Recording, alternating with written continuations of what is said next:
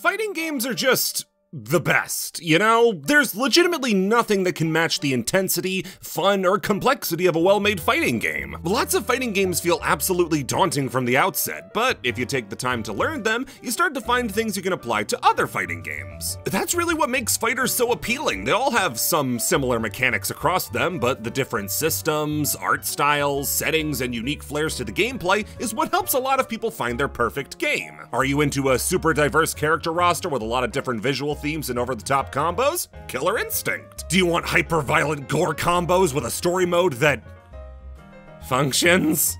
Mortal Kombat! Do you just really like Dragon Ball? Thankfully, there's finally a good one. But it's in that similar template of the one-on-one fighting game that you have a lot of wiggle room, places to take the experience and make it unlike anything else, for better and for worse. Weird fighting games are some of the most interesting games on the market for how they take the safety net of fighting games and just stretch it as thin as they can to fit whatever weird idea they have. And today, I want to go over 4 of the strangest fighting games I could find. Now, it should go without saying that they made more than 4 weird fighting games. For God's sakes, Fight Crab isn't even in this video. I just wanted to have a cutoff point so I didn't ramble on. Besides, after Punch-Out, I kind of want an idea I can milk for just a little bit longer.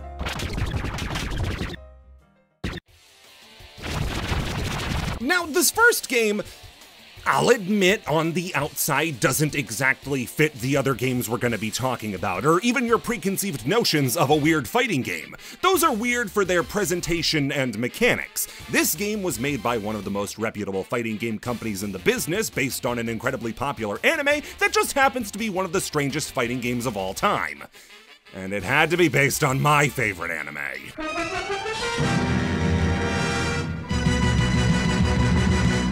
God, I love Fist of the North Star! I am not an anime guy, by any stretch of the imagination, but Fist of the North Star is so good! The quintessential 80s manime, Fist of the North Star is everything I could ever want out of a piece of media. Hyper-violent martial arts in a post-apocalyptic setting is such a specific combination that Fist of the North Star does perfectly. This may sound like a blatant ad by me to get you interested in reading or watching Fist of the North Star, which you can do with the ongoing reprint series released by Viz or on Crunchyroll for free, but let's focus on the topic at hand, Hokuto no Ken for PS2. Seeing as it's one of the most profitable media franchises of all time, thank you very much, you fucking pachinko demon, Fist of the North Star has had a healthy amount of video games. Spanning RPGs, fighting games, visual novels, Warriors games, Fist of the North Star Legacy of the Savior for PS1, which defies explanation, Fist of the North Star is well-trodden ground in the history of video games. It wasn't until 2005, however, that Arc System Works, the team behind Guilty Gear, Blaze Blue, Dragon Ball FighterZ, and Persona 4 Arena, were given the job of making a Fist of the North Star fighting game, with a PS2 version coming out in 2007.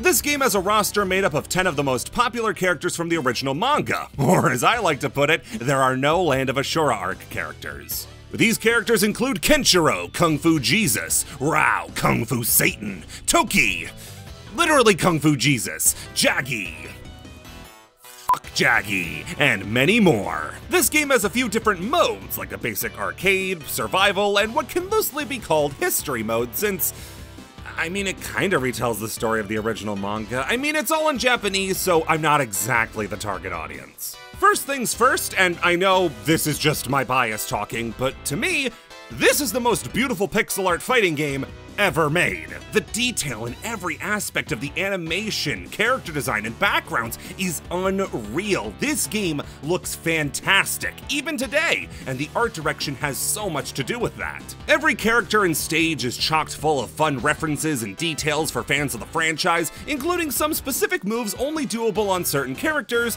while playing as other characters. As an example, Jaggy has a command grab that can only be used against the character Shin, and the move itself is a recreation of the speech that Jaggy gives to Shin that makes him turn against Kenshiro. And the best part?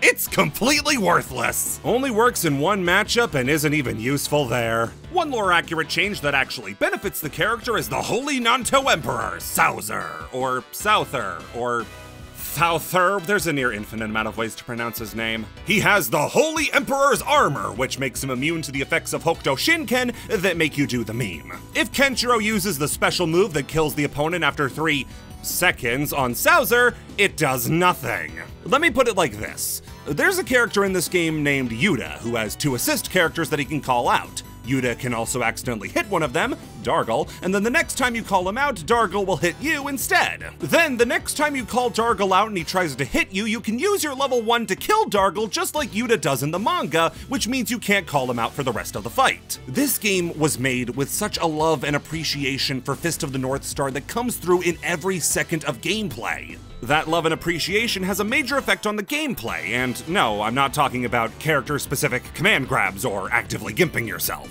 The 7 stars of death are always present below your character, and if you're hit with specific moves, you can have your stars broken. Break all 7 and the final star of death appears below you. If you can then land your deadly move, you kill the opponent instantly. In most fighting games, instant kill moves are either overly flashy and impossible to hit, or just flat-out gags. In Hokuto no Ken, they're pretty much the bread and butter of the entire game. Stars can recover between rounds, but not all the way, so if you're smart in what attacks you use and when you use them, you can start a round, break their last stars, and kill them early. Those deadly moves as well are filled with so much appreciation for the source material, from Ken's 100 crack fist actually hitting 100 times, Sowser's deadly moves changing depending on the stage he's on, Ray having like 3 different versions of his deadly move, because you can really tell he was getting more popular than Kenshiro at this point. Even Shin has a special move recreating his death from the manga. That sounds like a spoiler, but trust me, Kenshiro getting revenge on his lifelong friend who kidnapped and then supposedly killed his girlfriend is the inciting incident of the story. It's like spoiling Raditz dying. So you may be wondering, wow Jack, can you shill for Fist of the North Star any harder? God, if only they would let me. But more pressingly, okay Jack, why is this game so strange then? Well, the answer is honestly pretty simple. Hokuto no Ken is the most broken functioning game ever made. It doesn't crash, it doesn't delete your save file, the game functions as intended, but the way it's intended to function is completely broken. Every character in the game has an infinite combo. These infinite combos are not fast, they take the whole round to execute, oftentimes more than a round, leading to lots of timeout finishes. Characters like Toki and Ray are infamous for the fact that getting hit by them once allows them to dribble the opponent like a basketball. Let's talk about those two. So, Toki in the manga is the original successor of Hokuto Shinken, but abdicates his position after falling terminally ill from radiation poisoning. Again, not a spoiler, you learn that before you learn his name. In order to make him lore accurate, Toki is the strongest character in the game by a wide margin. He has 3 different counters, a reflector and fireball absorber that allows him to automatically break a star, tons of mobility options including a full-screen 8-directional dash, tons of moves that break stars automatically, amazing special moves that either fit into his combos or power up his already great moves, and the ability to combo his teleport into his normal moves, meaning you're always in range. As if that wasn't enough, Toki also has the best fatal KO in the game that hits on both sides, full screen, and is near impossible to avoid. You know he's the best character in the game when the official wiki lists one of the only reasons to not play him as a loss of popularity. And as for Ray, he has potentially the funniest move in any video game ever. See, he has a fairly standard Shoryuken. It's an alright move, not one of Ray's better tools, but does the most damage of any move in the entire game. Not to the opponent, to the game.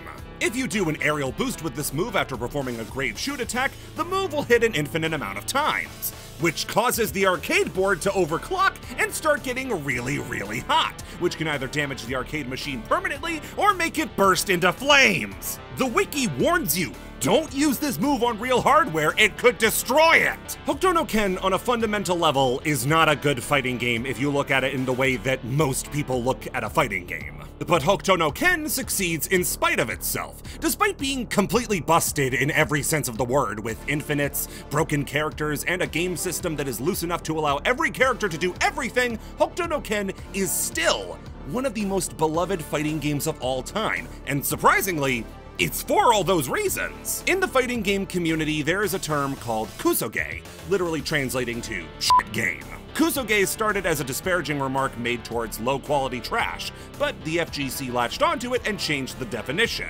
Now kusoge refers to shit game.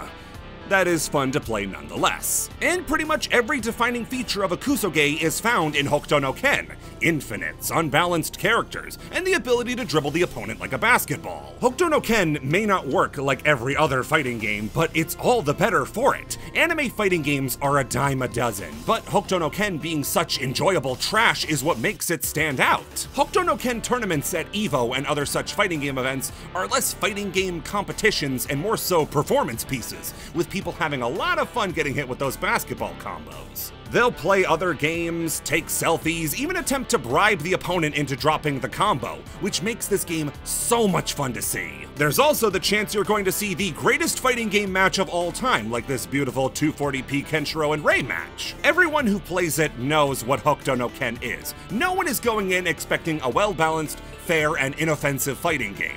Hokuto no Ken is utter chaos from the start of the match to the end. It can be enjoyed for what it's intended to be, but ignoring those flaws is ignoring what makes the game the most fun. It's a broken, buggy mess of a game, but in a sea of bland, paint-by-numbers anime fighters, being the most batshit insane example of one is a mark of pride. Think of the great fighting game rosters of all time. You have Street Fighter's simple yet brilliant archetypes that shaped the entire genre, Tekken's mix of intense martial artists with blood feuds spanning generations, and the best character in any video game ever, and Mortal Kombat! Insert barb about Mortal Kombat ninjas here! Oh crap, that's stage direction. But where's the heavy metal fighting game? Oh, no, not you, Weapon Lords. I mean real heavy metal. BCV Battle Construction Vehicle is exactly the fighting game that the people have been begging for, swapping out footsies, wake-up combos, and Okis for a 2009 Caterpillar DN5 crawler bulldozer. Now, the immediate assumption with this was, oh man, this is a fighting game based on an anime, just like Fist of the North Star. Well, if you can believe it, because I certainly did not, Battle Construction Vehicle is not based on any pre-existing property. I was completely ready to believe that this was the game version of a manga that ran for like 8 pages and had an anime that lasted 2 days, to the point I was convinced people close to me were just lying when they said this game wasn't based on anything. But somehow this game just manages to exist. Battle Construction Vehicle was released in June of 2000, a mere 3 months after the launch of the PS2 in Japan. It's so old that the game is noteworthy for being one of the first to switch over from CD-ROMs to DVD-ROMs. Riveting! The game eventually came stateside after it was imported from Europe. Yeah, this game never got localized in America and was instead only localized in Europe a full 3 years after its initial release. The most noteworthy thing to come out of this game's European localization was the fact that every character in the game was given a thick British accent. You're tough, Gramps. Listen to me. You must succeed your father. I beg you, young master. Shut it. Gramps, I left because I didn't want to do just that, so he's dead. Still no reason to change my mind. What a heap of junk! The controls on this thing suck! Oh boy, they translated it from one language I can't understand to another! How are you supposed to trust them when they can't even pronounce it right? Vehicle. Grow up! So the story of the game is that you play as Hayato Kongo, an incredibly British name, the heir to the Kongo Construction Company. Cannot stress enough how few Ks there are in that title. You want to carve out your own path in life, but after your father dies, you have to take over the family business and stop the evil construction company from evilly constructing buildings. Watch as they nefariously get zoning permits. Our first match, and we really get to feel what it would be like to fight someone in construction equipment. Oh my god. You know what, I'm glad there's an obscure game that's also terrible. We've had way too many hidden gems. I want some hidden fool's gold. So you control the game with the D-pad and attack with square, triangle, and circle, and use the X button to block.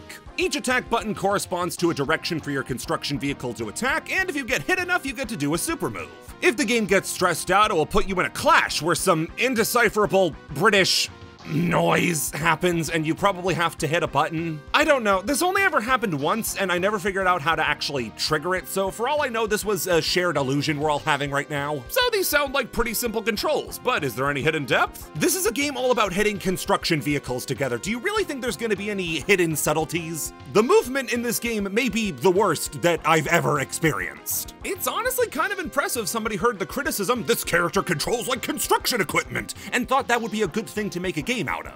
That's one thing you can't hold against this game. It accurately depicts what it would be like if two excavator drivers wanted to fight. You move so slowly and awkwardly in this game. You're constantly veering off course, slamming into walls and trash left on the field. It's an absolute pain to control. Even worse, the game has the worst camera possible. It's constantly shifting throughout the fight, but as the camera changes, the controls don't. It's so disorienting and throws you off your rhythm that it's impossible to actually get in and do damage. That's compounded by the problem with actually attacking. So I don't block because I believe in myself, so that leaves me with just the attack buttons, but the square and circle buttons attack from side to side, which is completely useless in about half the vehicles since they can only attack forward, so really you only have the triangle button to attack with. Except these are the frailest construction vehicles ever made, since being attacked makes it so your own attack gets interrupted. That means fights are often just complete steamrolls in either direction depending on who gets the first hit in. If you get the first hit, you just hammer triangle over and over, tank a super hit or two that don't do enough damage to actually threaten you,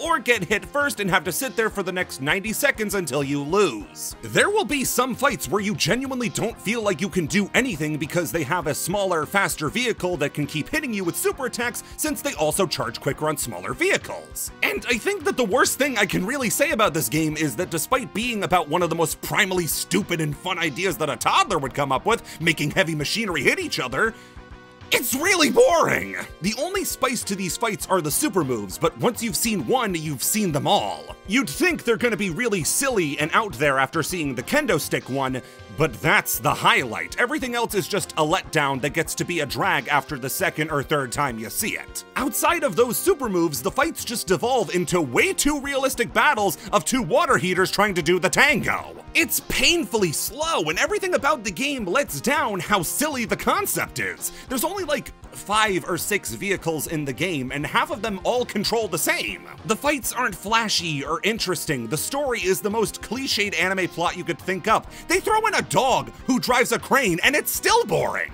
I played through the whole story mode in about an hour and a half, and the only thing of note is that Mr. Evil Construction is your real dad, and the girl that you want to date is also his daughter, and the game really makes you sweat it up until the last possible second to say, "By the way, you are adopted, so if you do want to bonk in the future, it's not weird." There is a passionate gay sex scene, and even the people watching don't look interested. When you hear there's a construction vehicle fighting game, you think, well, that's gotta be totally ridiculous, and then you see that it's mostly played straight. Sir, this is not a game, this is two construction vehicles smashing into each other. Do you find something funny about that? This game is funny and ridiculous and worth your time for the first 30 seconds of the first round you ever play, and after playing 16 chapters of this, it never goes full circle to be so bad it's good.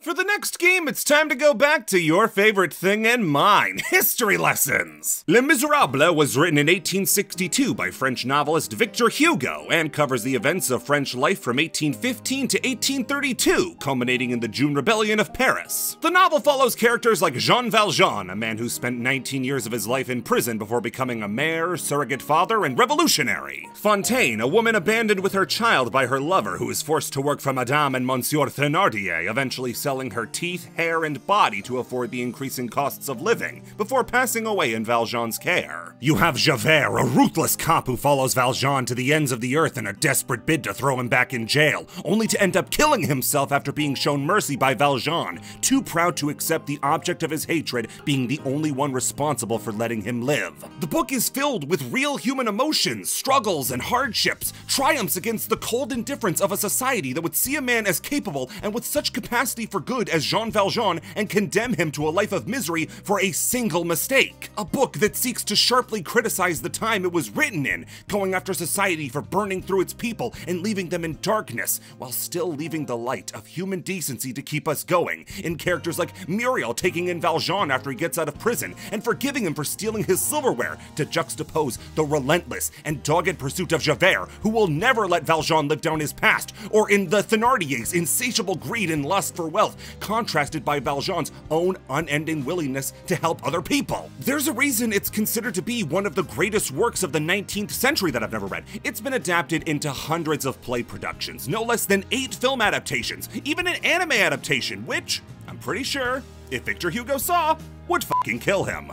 Also, there are a pair of sequels that were not written by Victor Hugo that are to be taken as seriously as My Immortal is to Harry Potter.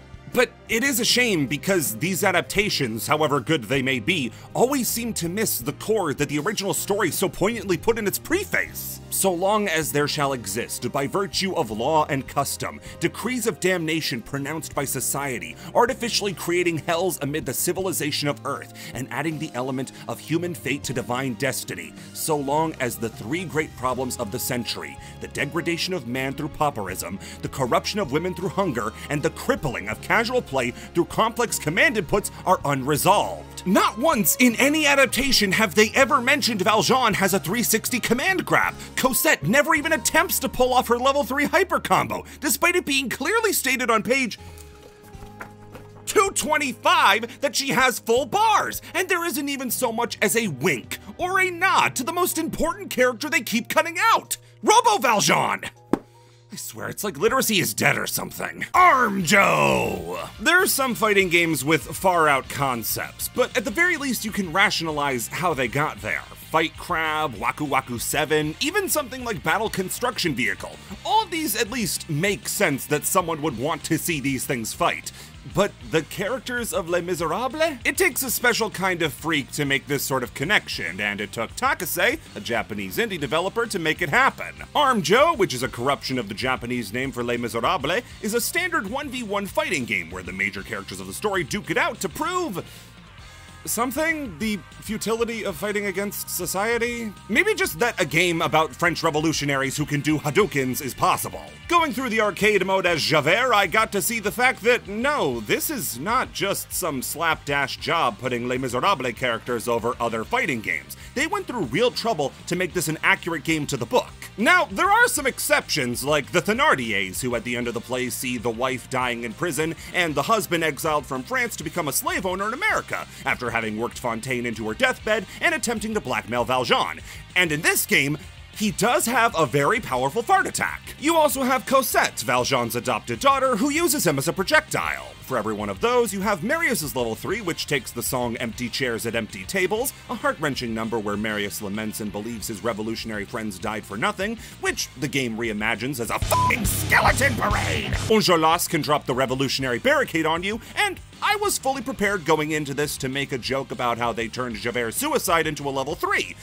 But then I realized, oh wait, this body splash move, that's him throwing himself into the river! Of course they'd include that as a move. No, his actual level 3 was summoning a swarm of meteors. You know, just like in Dog Eat Dog. Also, I can't stress enough how you think it would be the easiest thing possible, but this game doesn't feature any music from Les Miserables. I don't know, guys, I don't think Takase was that big of a fan of Les Mis in all honesty. My arcade run was going absolutely fantastic until I got to the fight with Valjean. In the story, Valjean is described as strong as 4 men, which was translated into gameplay as him only needing 4 hits to kill me. I gotta say, it was an incredibly bold choice to make the ending of Javert's story mode the canon ending where Valjean beats the fuck out of him. If you do manage to get past Valjean, good luck at that, you're gonna get to fight Judgment, the real final boss. He is not any character from Les Mis, instead he's the character Yojiro Hanma from Baki the Grappler, who is so busted in every sense that he's nearly impossible to beat. I love how Takase couldn't think of a way to make the inescapability of society's wrongdoings into a final boss,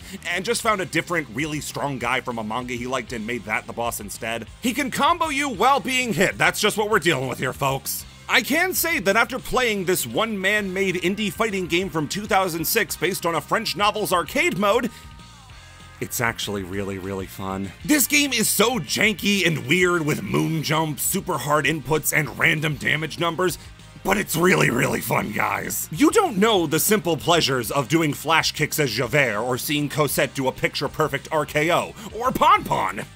Bon. It's such an anomaly in how this game shouldn't work as well as it does. The sprite art is passable to nearly broken, backgrounds are sometimes just photos of real places, the characters' names are in English, the text is in Japanese, and the characters talk in French, but God, it's just really fun to play! Armjo is a game that needs to be played to be believed. There's nothing else quite like it, and it's the perfect example of something being better than the sum of its parts. If you looked at any individual element from this game in a vacuum, from the mechanics to the artwork to the description of the game, it sounds like a mess, but when it all comes together, it's a mess, but it's so enjoyable that you don't really care if the frame data is good or not. Look, Robo Valjean is firing a laser beam in 19th century France. It's too goofy to be mad at, but also too competent to be broken. Now, let's talk about you. Yes, you. I've seen you there the whole time. Pervert, what keeps you from playing fighting games? Fighting games are super cool, they're fun to watch, the community sometimes isn't tearing itself apart, so what's stopping you? Well, if you're like most people, the answer is pretty simple. Fighting games are hard. You may not want to memorize hundreds of move inputs, lack the dexterity to pull them off, don't want a flowchart's worth of options to get out of guard. Why isn't there a fighting game for the low IQ troglodytes who like fighting games but don't like playing fighting games? Dive kick! Born out of a 16-hour play session of Marvel vs. Capcom 3 and delirious jokes taken too far, Dive Kick's name doubles as a tutorial. You can dive, which is really more of a jump, but don't be a narc, and kick. Okay, we definitely got that one right. Every round ends after a single kick, because when all you can do is dive and kick and you can't even do that right, what's the point of continuing? That's all there is. If you're not diving, you're kicking, and if you aren't dive kicking, you're seriously missing a step. So what is there to talk about with a game whose control scheme can be summarized in under 3 words? Well, considering they cobbled together a tier list for this game, you can guess there are some complexities. For starters, not every character just dives and kicks. Now, the characters of Dive and Kick do that, but then you have the Baz and his swinging kicks, Dr. Scholes and her multi-directional kicks, and Stream's corkscrew kick. Then there are characters who have gimmicks separate from all things both dive and kick, like Jafali getting a larger head every time he lands a kick, or Markman scouring the ground for parts to make the officially licensed dive kick fight stick. Every character has 2 super moves, a super state, and a whole boatload of intricacies. For the record, I went with Baz for my first arcade run because, you know, Andy's super fun getting to swing all across the stage, but I think my favorite is Dr. Scholes. Not only is her kick super easy to land and her multi-directional dive super tricky to learn, but she's also a massive send-up to the best fighting game character of all time, Marvel vs. Capcom 3 Dr. Doom. Dive kick is a super fun and intense mind game of trying to get your opponent to slip up before you do, with all the fun of a normal fighting game packed into only 2 buttons. You have footsies, range control, approach options, everything a normal fighter has, just bundled into perhaps the easiest to understand fighting game available. The game's developers set out to make a game where every single round gets the same reaction that a buzzer-beater last-second turnaround at an EVO tournament would get. And it's incredible that the game got the chance to have that sort of reaction at EVO itself. That's right, not only did this game get to appear at EVO, but CEO, Combo Breaker, any fighting game tournament worth its salt was showcasing what Dive Kick could do. That's on top of all the other systems at play, like double KOs, the timeout system, and fraud detection, which I think is the perfect time to talk about what really makes this game amazing. This is a fighting game made to celebrate the community around fighting games. Almost every character in the game is either a reference to a famous character or in-joke in the fighting game community. Heck, a few characters just are the people from the fighting game community. You have Jafali, based on CEO tournament organizer Jabali, whose massive ego served as the inspiration for his increasing head size gimmick. Markman being Mark Julio, a Mad Cat spokesperson who literally builds a controller mid-match. Mr. N is based on Marn, who killed the Guilty Gear competitive scene for a time thanks to match fixing, and was punished by being on the receiving end of the best fighting game clip of all time. Bionic arm! Bionic arm! OTG! Bionic arm! Giving he has another chance! He's done it! He's doing it! Bionic arm! Even the game's final boss is based on Seth Killian, making him the only man with 2 different fighting game final bosses named after him. The in-jokes don't even begin to end with the characters, though. This game has a gem system to enhance your moves based on a ancient controversy with Street Fighter Cross Tekken's on-disc DLC. The backgrounds are filled with tons of references to community in-jokes like "When's Marvel," character quotes referencing fighting game insider terms, and the fraud detection and choking alarms. If you manage to win not a single round against your opponent 4 times in a row, you'll be branded a fraud, and if you lose again, well, nothing happens, but everybody knows you're a fraud. The choke alarm is the same, but happens when you win 4 games in a row, and then immediately lose 4 games in a row. All of these jokes and references, not all of which being especially flattering, come together to make a game that filled a slot that no other had before. This was a game that loved its community as much as the community loved it. Dive Kick was the first real game to look at the fighting game community as a community, and most importantly, poke fun at itself. Fighting games are serious business. It's a sport to a lot of people, and there's nothing wrong with getting passionate and heated about something you train day in and day out for. But at the end of the day, just like with sports, there's such a thing as taking yourself too seriously, and that goes doubly for video games. Dive Kick, from its flash game presentation, simplistic controls, and caricatures of prominent fighting game iconography, is one of the only competitively viable fighting games that isn't meant to be taken too seriously. However, just because you're not supposed to take the game seriously doesn't mean the developers didn't take it seriously, as, in a shocking twist, Dive Kick was one of the first major fighting games to include rollback netcode. Anybody currently not using tape to hold their glasses together is very confused as to what rollback netcode is, so let me explain. Rollback netcode is the infrastructure of a game's online element that makes it so instead of applying a delay to your move so that every character moves as if the game was being played locally, each character performs their action and then it just takes a moment for the animation to play out for the other character. Have you ever had a video buffer while the audio continues and then the video speeds by super fast to catch up?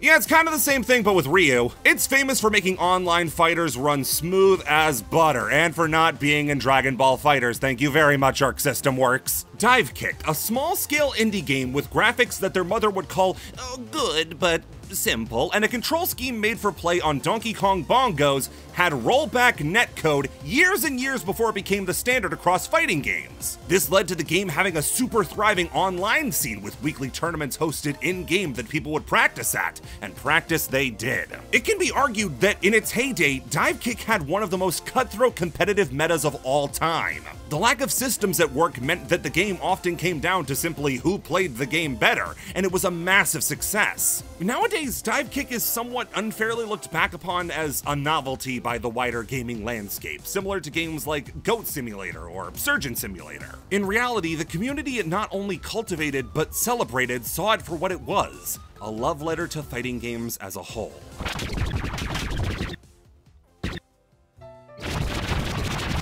I want to make like Evo, but all the games are bad. I want main stage basketball combos in Hokuto no Ken. I want the crowd to take a bathroom break during the BCV finals, Arm Joe brackets decided by who can best recite the song Empty Chairs and Empty Tables, and Dive Kick, cause it's a real fighting game. Let's go, Crappy Evo 2023!